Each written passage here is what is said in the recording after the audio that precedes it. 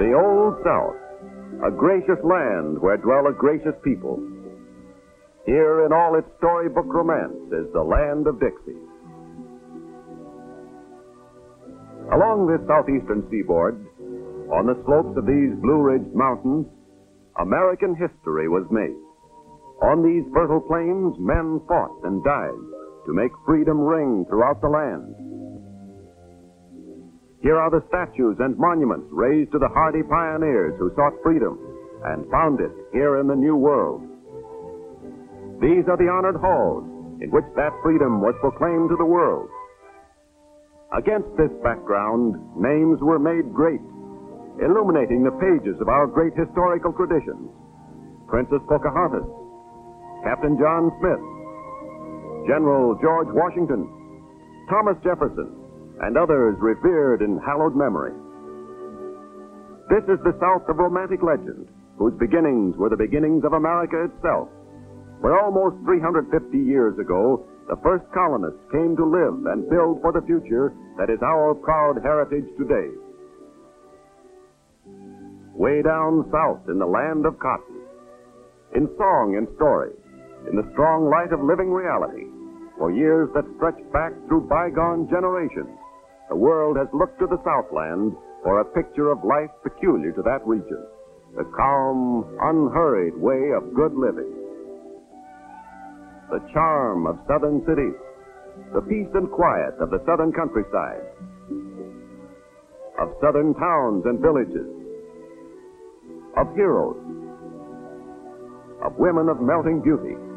All these and more, from time out of mind, have been the heart and soul of the great American Southland. That was the old South of yesteryear. But today, there is something else. A new spirit that gives pace and tempo to modern living. A new mode of existence, born of the spirit of progress, has arisen on the foundations of the South of song and story. The tempo of life is quickened. In step with the times is the keynote of the day. And so this story emerges.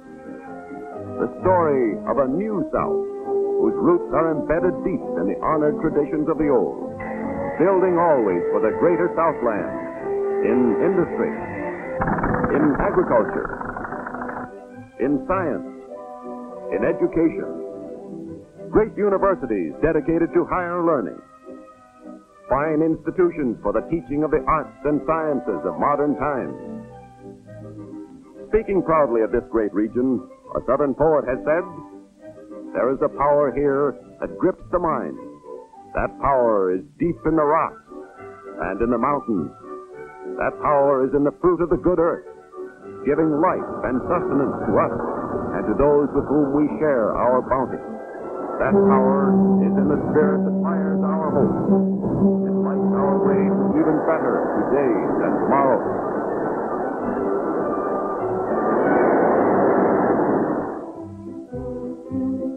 The wealth of a nation, or any part of that nation, is measured by its natural resources, its industries, its distribution facilities, its people.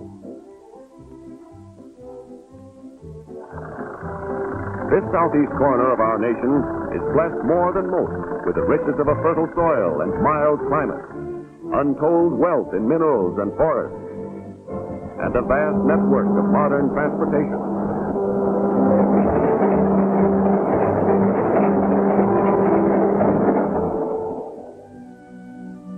This fertile soil, warmed and nourished by the soft sunshine and generous rainfall, provides a steady, never-ending parade of varied crops. Florida oranges and grapefruit, pre-ripened, bursting with health-giving qualities of this soil and sun, shipped to the tables of the nation and the world. Luscious peaches and juicy watermelons sent to every corner of this land of ours. Vegetables in great abundance and amazing variety from the lush soil of the Southeast for the markets and tables of the nation. Tobacco, from the time of Sir Walter Raleigh to this day, a product of prime importance to the economy of this region.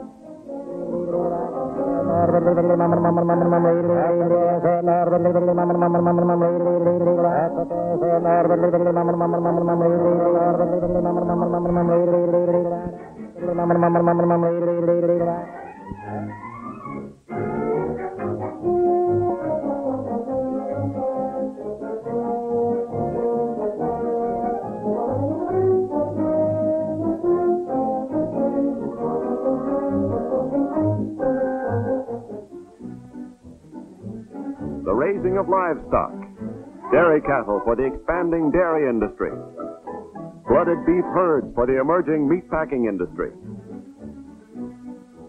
hogs, poultry, assuming greater and greater prominence in the economy of this region, their value measured in millions of dollars.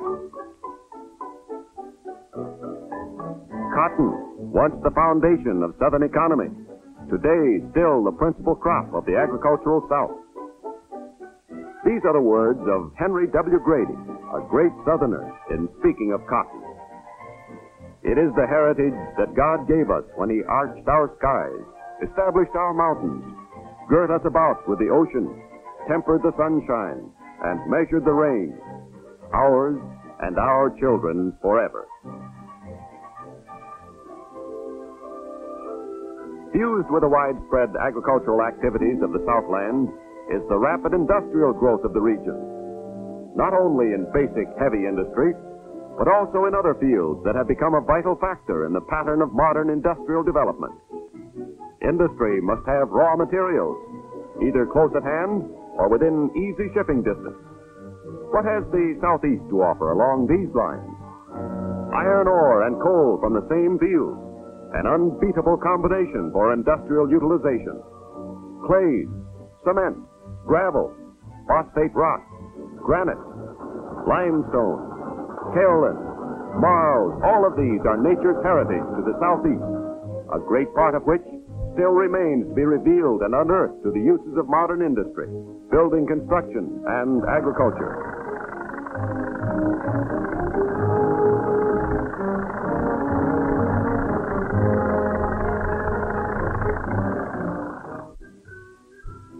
Now a glimpse of another great natural resource, the forests of the South, the most extensive in the country, an asset of tremendous importance to the nation.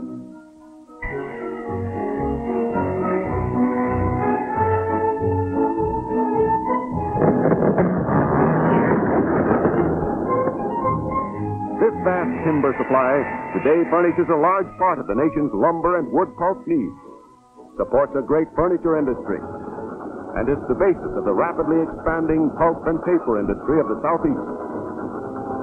The South has made remarkable strides in the development of its wood cellulose industry, and today this region plays a leading role in the production of paper, building boards, insulating materials, rayon, plastics, and other products derived from wood cellulose.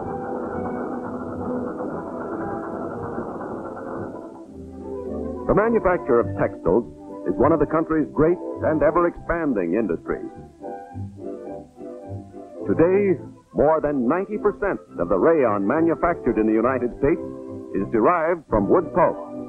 Under the magic wand of the chemist, new frontiers of industrial expansion are being established in the manufacture of rayon, in the widening fields of plastics, in cellophane, lacquers, film, and many other kindred products, all based on wood fiber as the principal raw material.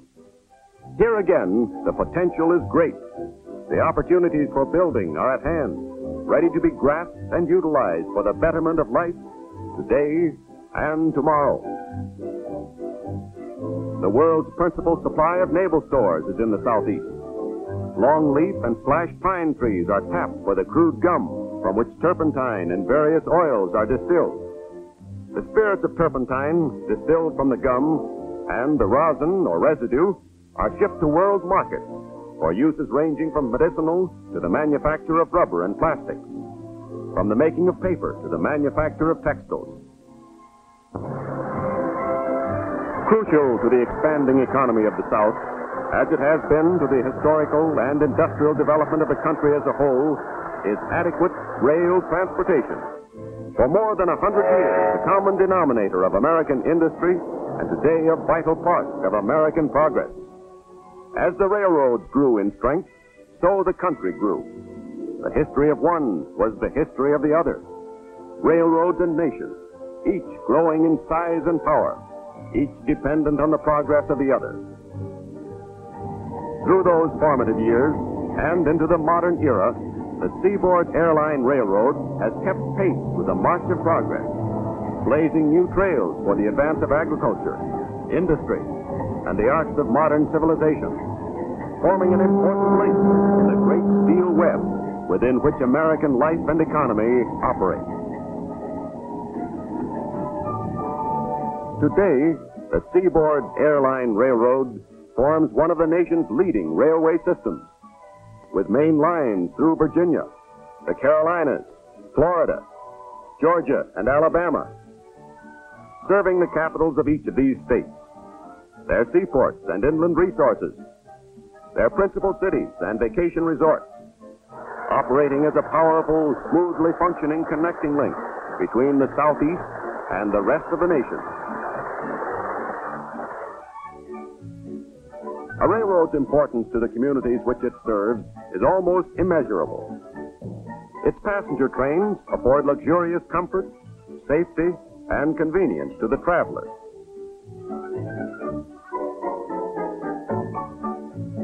Its freight trains make possible the vast daily flow of raw materials from forest, mine, and farm to manufacturer, and the finished product from manufacturer to widespread consumer markets. The shipping of freight by rail has always been the lifeblood of modern American industry. Today, the railroad continues as the very basis of the economic life of the nation. Representative of the new spirit that is building for the greater Southland of today and tomorrow, the Seaboard, in freight traffic, as well as in passenger service, is a notable example of the drive and know-how characteristic of the entire field of rail transportation throughout the length and breadth of our country. Routing shipments between South, North, and West via fast seaboard freight ensures safe, sure, and swift transit all the way, from point of origin to final destination.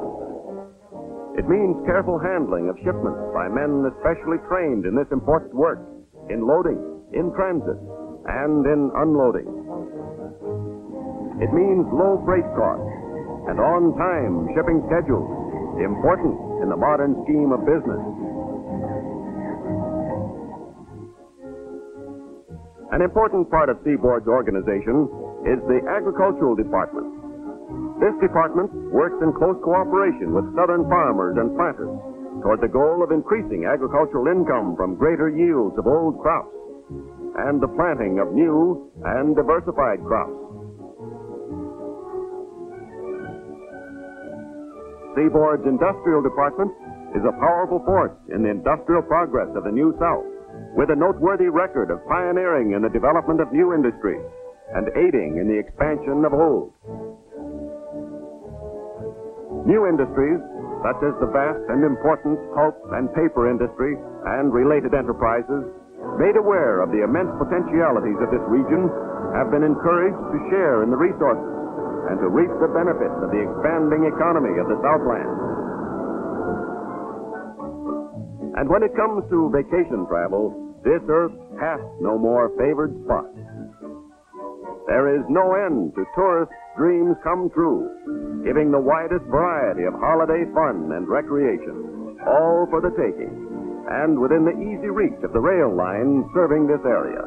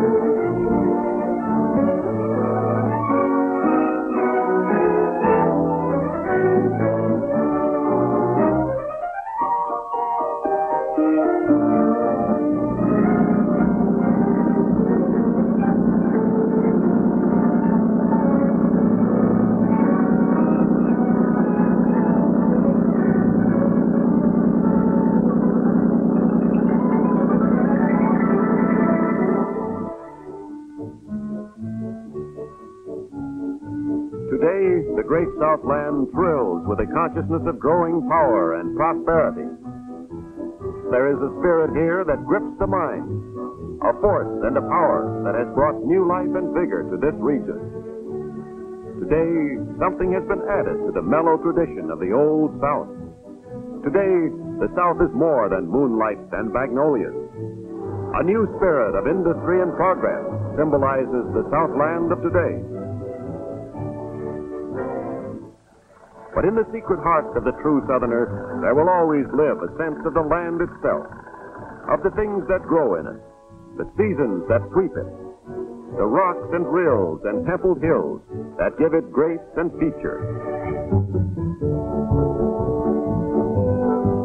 This, then, is the heart of the Southland today. The factories, the white beaches, the farms and forests, the schools and plantations, the cities, the towns, the villages, the countryside.